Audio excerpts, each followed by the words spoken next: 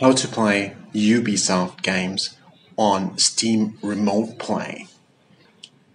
If you aren't familiar with Steam Remote Play, you can play your game. You can run your game on a computer in the next room or somewhere else in the house and play on another computer, be it TV, be a computer near the TV, so you can play on the TV or on a low-powered computer somewhere else in the house.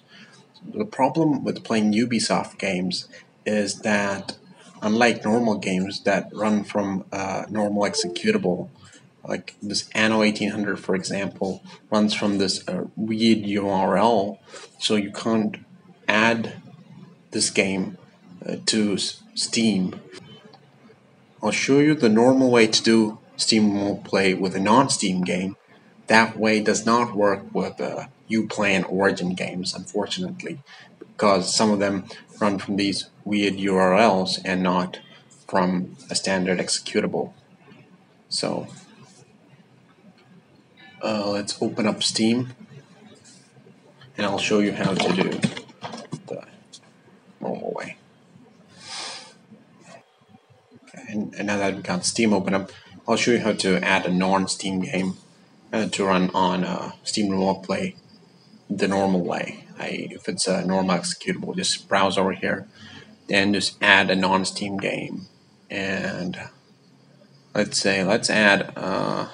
put some like Europa Universalis, and you can add the selected program. Now we'll show up here.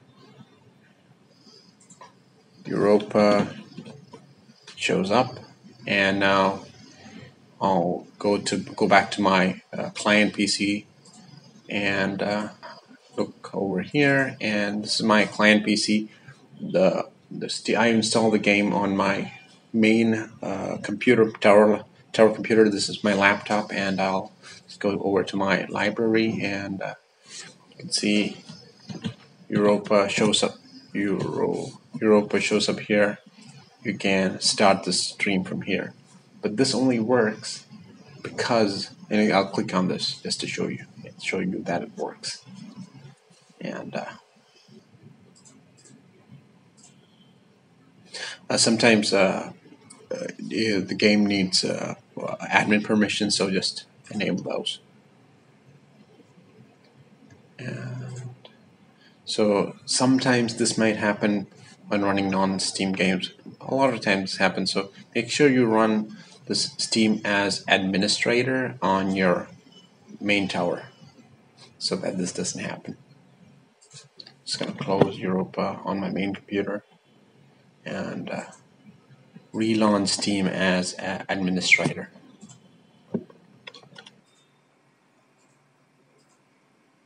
Make sure you close Steam first before you run it as an administrator. Just close down Steam, then search for Steam, run as administrator, and this time I'm pretty sure it's gonna work. This is the normal way that you can launch games which aren't weird URL schemes, which use weird URL schemes like Uplay and maybe Origin as well. So let's go back to my laptop and search for Europa Universalis, and let's on stream it this time. And this time I'm positive that'll work. And sure enough, it worked. Now I'm playing Europa on my laptop, but the game's actually executing on my main tower in the room next door. So I'm just going to close out of the game, and I'll show you just closed out the game, and I'll try the same technique on the Uplay game and show you that it does not work. Let's go back to the tower. I'm using real VNC to remote into that computer, but you don't have to worry about that. You can just run over to your other computer. Now I'm going to add Anno 1800 and add a non-Steam game. Let's browse. Let's head over to the desktop and try to add that game. desktop.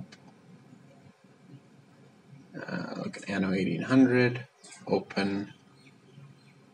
Catastrophic failure. Doesn't work. Another technique that I've seen is you add Origin as the game. Rename it to Anno 1800, then pass in an argument which tells Origin to open up